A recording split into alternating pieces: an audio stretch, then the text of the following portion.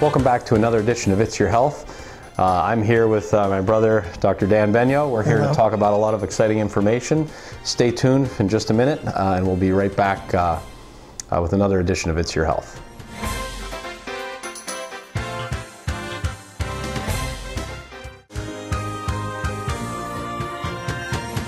All right, we're ready to start the first segment of It's Your Health, the fastest half hour in television. I promise this will be even faster than my father's show.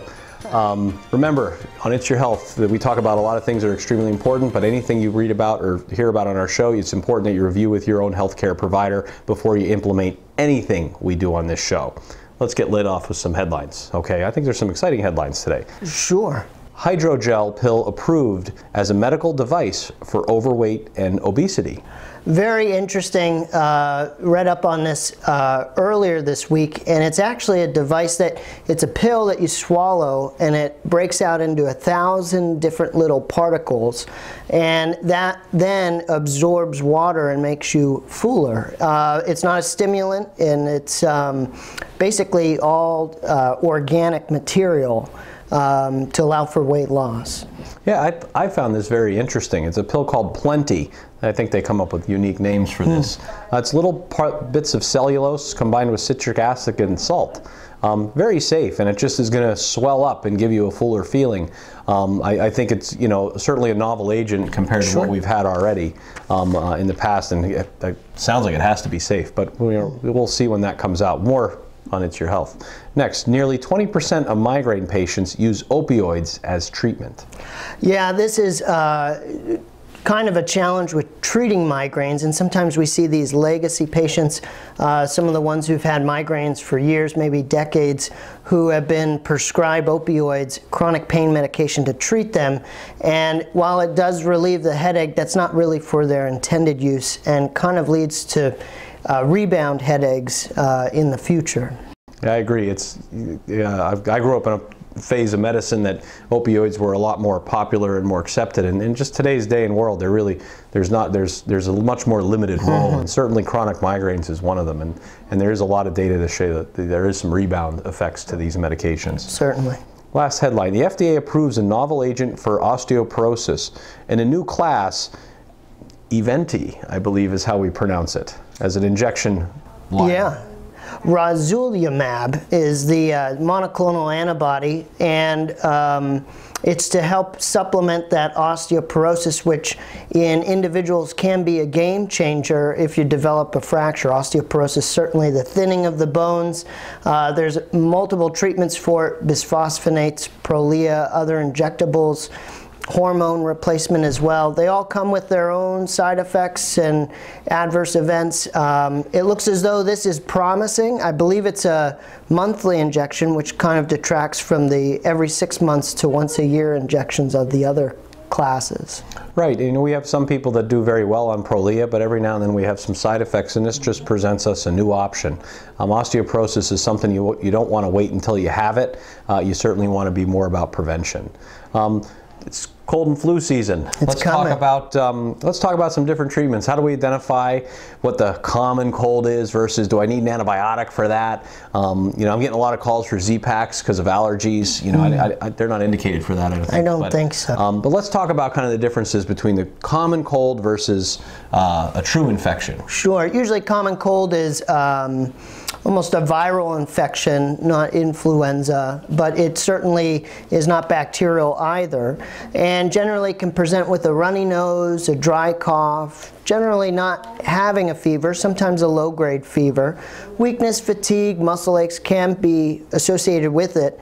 We sometimes see the duration lasting almost on average about 8 days, and it's thought, per guidelines, we try to initiate antibiotics after 10 days when people are showing these symptoms, and it shows that antibiotics really don't improve outcomes with the common cold and rather cause more harm.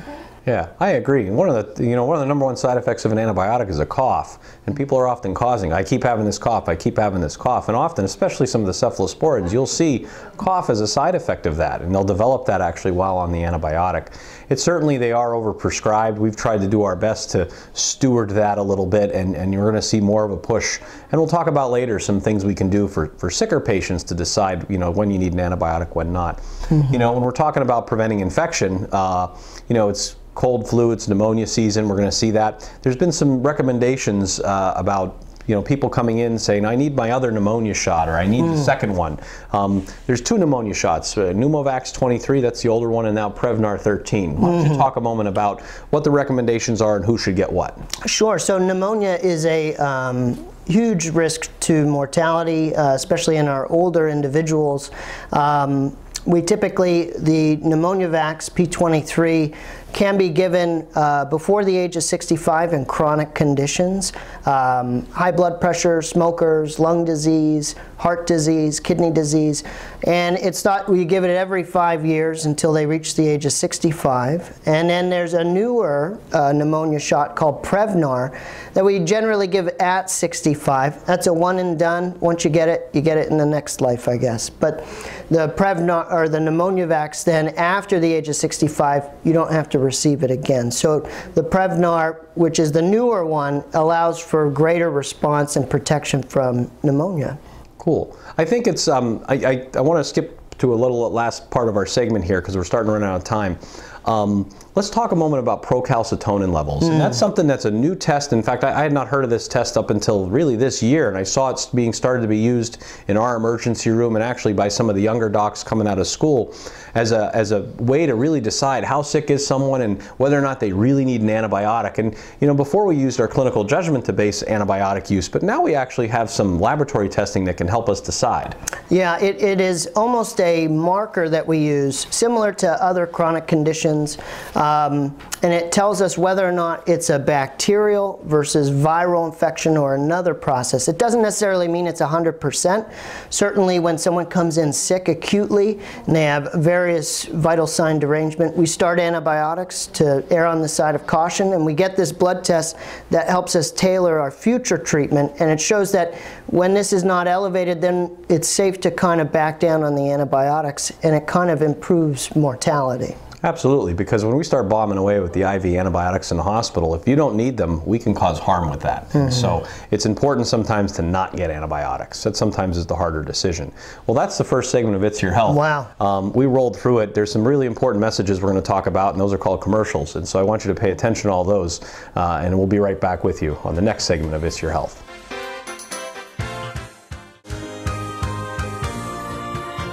Welcome back to the second segment of It's Your Health, your leader in healthcare information. Let's get back to some more riveting headlines. I have to admit, you picked some better headlines than I do. Men's birth control pill shows promise in month-long study. This may be coming, maybe not. It is a new type of tailored treatment towards birth control, now focusing more on the male gender instead of surgical vasectomies. It's thought that maybe there's an oral contraceptive for men that kind of regulates or decreases the amount of testosterone. It certainly is interesting. When people get worried about decreasing testosterone, that can sometimes decrease sex drive. But this actually is tailored in such a way that it only decreases the part that's going to allow for spermatogenesis and actually work. A month-long study doesn't seem that long, but they've been talking about this stuff for a while. I think this is certainly for someone who wants to family plan now and say, geez, I don't want a family now, but I want one later, and I really want to make sure I want to do my due diligence and not trust on someone else. This is a great way for guys to kind of take control of that. And then as opposed to going for a vasectomy, which I think is the best way for family planning if you're really not going to have a family anymore. That's a very safe, easy, and inexpensive procedure. But this is certainly a unique alternative, which we don't have a lot of right now. Oh, certainly. Next. Excess calcium supplements are linked to cancer death risk. Yeah, this headline's somewhat an eye grabber, shocking. Basically what it's saying is eating too much of one thing is can be a bad thing. So moderation, and they're showing that 1,000 milligrams of calcium, greater than that per day, can actually cause adverse effects, and that maybe we're not really taking multivitamins, so multiple vitamins, magnesium, some of the other vitamins as well, and minerals that can actually provide assistance with calcium and vitamin D. Yeah, this actually goes back to something we talked a few years ago. There was a big push that to take all the calcium you want, because well, your body will just get rid of what you don't need.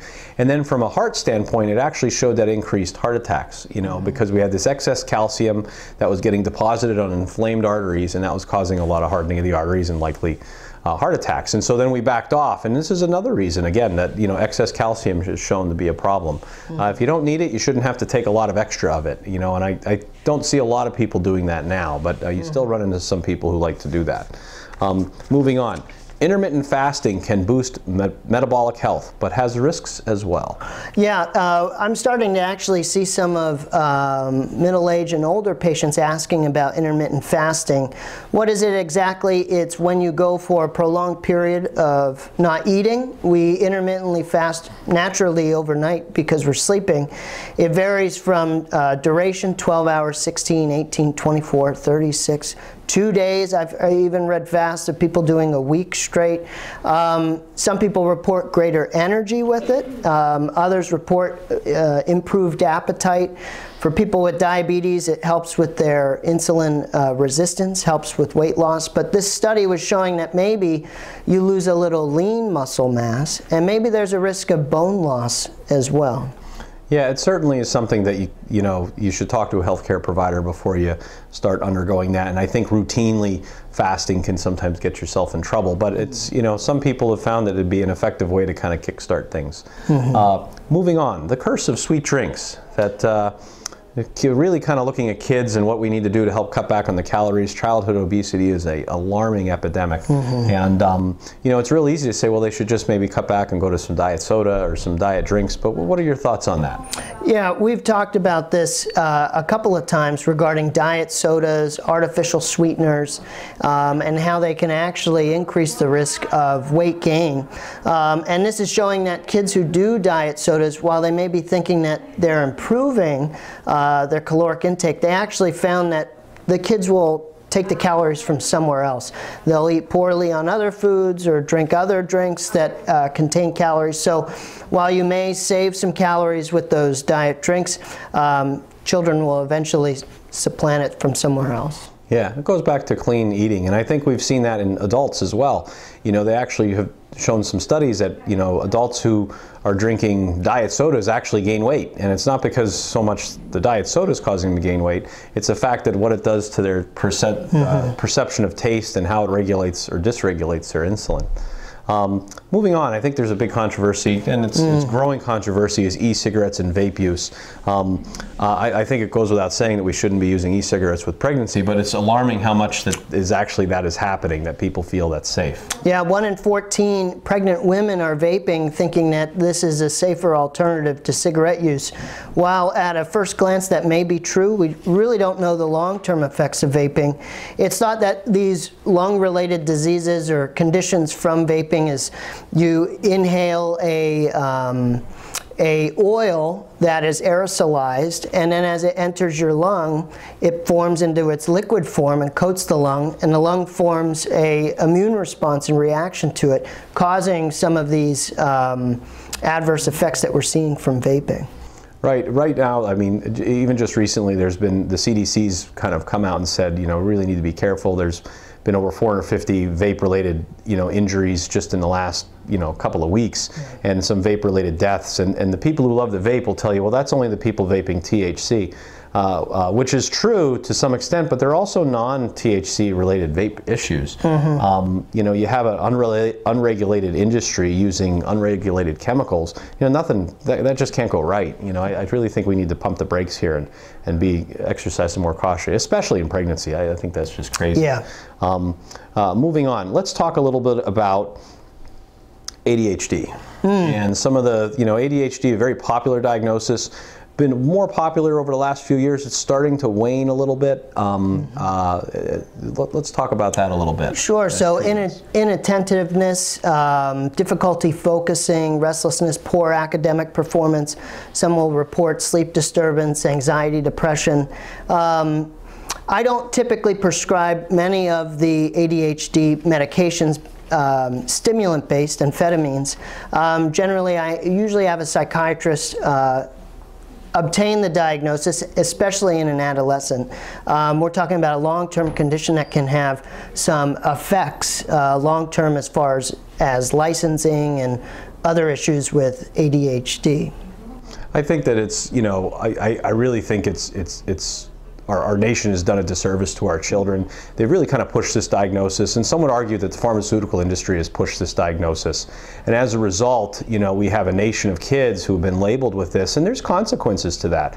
Well, something I do for fun is I'm a pilot. I fly, and I would never be able to get a license to fly an airplane, you know, or a medical clearance if I had a diagnosis of ADHD, even as a kid. You know, I would have to go through very expensive testing, tens of thousands of dollars of testing to prove that that diagnosis was wrong. And if I had taken medications for it at some point, that's basically a no-fly. I will not be able to fly, and it's a career that is a very popular career now, and it's going to be more popular. You know, there's consequences to this, and I think that, you know, some people argue that, you know, the way the government and the way the pharmaceutical industry has kind of conspired with this, it's near a RICO Act type controversy. Well, that's another discussion. Stuff here we don't even have. We go over. Let's wrap up the second segment, and we'll break for a moment so you can view these important messages, and we'll be right back with the third segment of It's Your Health.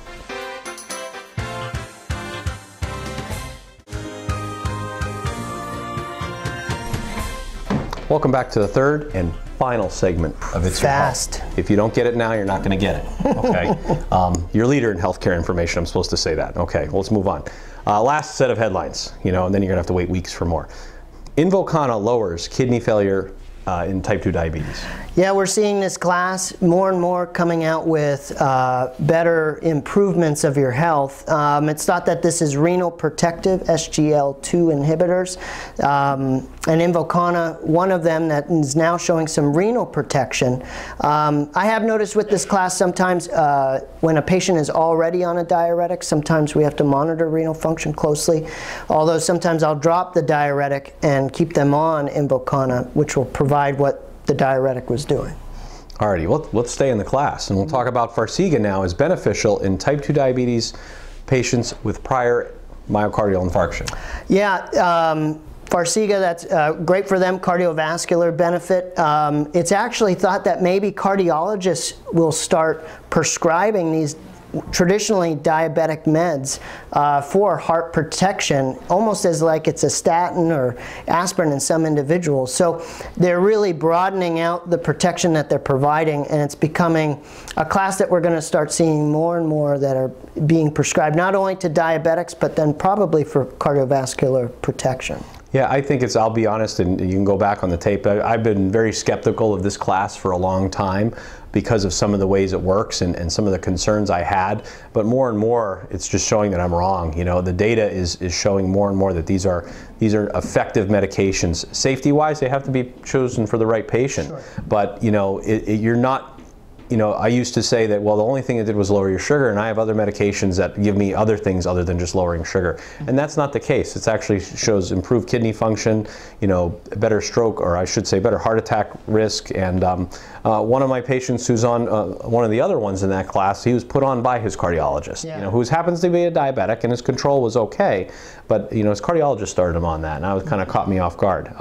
So certainly exciting things to come with this class, which is a relatively young class. It has not been out long. I'll have to roll the tape again. I think you said you were wrong there for a second. I'll have to roll that back. I'm confident in saying that. You know? Other people maybe can't admit they're wrong, but I'll admit that that's a place that I was rather skeptical. Okay. But I'm starting to turn around. You know. Last headline. The Pioneer heart failure study has shown a push to start Entresto at the hospital as opposed to months later. Yeah, this is a medication I know you're a big fan of. It helps for reduction of rehospitalization. It's a medication that sometimes people will already be on an ACE inhibitor, which this contains something similar to an ACE inhibitor or ARB. And it can be a little tricky to transition from that. They have to be off of it for so long and then you start it. Whereas if they're in the hospital, they're in a monitored setting, it's very convenient to start it. And it shows that starting it in the hospital is better than starting it as outpatient, and it reduces hospitalization. Yeah, that's one of the biggest things with heart failure is the rehospitalization rate is very high. And that's added expense, that's added morbidity and mortality because bad things can happen in the hospital. So, you know, it's been shown for these heart failure patients, we get it on early, you know, earlier the better. And sure. So we're starting to see that more and more. And it was something we were usually waiting months to start this, even though we identify this person should be on this, and we'll start it in 3 months. Well, they may have 2 rehospitalizations in that point and pick up an infection. So let's play a little game. We'll play like Name That Ulcer, you know, I love and talk about the different ulcers here. Let's look at a couple of different ulcers here on the screen. What do you see when we see that first ulcer? Have you seen one of those? How would you describe that? I haven't seen it on myself, but it looks as though it's ulcerated, to use a phrase, a definition for a definition, but it's on the inner side of the leg, lower leg, and that is usually associated with a venous ulcer, and we see that very commonly in venous reflux, people with high blood pressure, sometimes with venous insufficiency, floppy valves in the venous part of their system. Compression dressing, sometimes we do a little antibiotics if it looks like it's gotten infected. And then additionally, seeing a surgeon can also help if we need to ablate those, that venous structure. Yeah, these are a pain, literally and figuratively. These hurt, as opposed to some of the other ulcers we see. And the problem is they can take, when one of these pop out, we're looking at months to get these to heal right. And the compression, I think, is one of the keys. And a lot of it's prevention. You know, if we have a lot of swelling in our legs and we have a chronic edema, and you start seeing that darkening of the legs, you know, that tells us that we have some venous stasis and we're going to be setting up for one of these in the future. Now, here's some of the things that, you know, let's look at this next picture. This is kind of what they'll look like when they're starting to heal. Mm-hmm. Is this at risk for another ulcer to form? Oh, certainly. Well, how would you describe that? Yeah, so it looks as though it's an area of healed injury, still erythematous, red. Some patients might report it itches. Some patients may report at times it gets bigger and then smaller. But it shows if there's the first time I'm seeing a patient and they have this, I would kind of question them regarding their chronic medical history and say you may be at risk for an infection here. Now, we talked about venous. Let's just switch it over to maybe arterial. You know, arterial ulcers, that's a whole different kettle of fish, you know. And so, briefly, what's that going to look like? Are they going to pop up quick? Are they going to take time to show up? Are they going to hurt? What are your thoughts? Yeah, certainly, just anatomically, they're usually located on the outside of the leg, sometimes associated with symptoms of, wow, doc, my legs hurt when I'm walking, my calves hurt, when I rest it goes away. That's kind of a sign of arterial disease.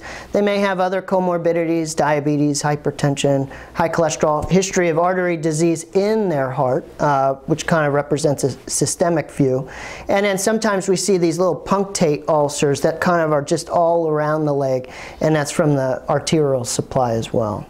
Now, pressure ulcers, because you hear about that sometimes in nursing homes or in the hospitals that someone developed a pressure ulcer. Are you going to see these in the same part of the body, or how are they different? Sometimes if someone has a chronic movement disorder, debilitated, they're laying down, they can develop them on their legs, not very common, and usually nursing does a great job in rotating them so that it prevents that. Usually a pressure ulcer we see on the back side, very common, decubitus ulcer, and they can be very extensive and limiting. Yeah, once they start, you have a hill to climb to get out of those. And there's also often a lot of malnourishment issues and things with that. And lastly, I think the diabetic ulcer or a neuropathic ulcer, how are those different? Generally on the foot we see them, plantar ulcers. Sometimes they can be painless because they have had their nerve fibers kind of destroyed by all the hyperglycemia. And they can be difficult to treat as well. Usually vascular flow to the area is poor. A lot of times we have to take them to surgery and have them cleaned out and debrided. Yeah, they're high risk in getting infected too. And that's one of the problems with them. And that's when we start whittling away, it's a problem. It's a big diabetic problem. That's why it's important to get your diabetic foot exam. Well, I mean, I'm getting the signal. We've got stuff to talk about, but the show is over. You know, we're going to have to save it for the next show. Yeah. Thank you all for joining us for the final segment of It's Your Health. I hope you learned plenty of information. If any of that information you want to apply to yourself, make sure you review it again with your healthcare provider. Thank you for watching It's Your Health.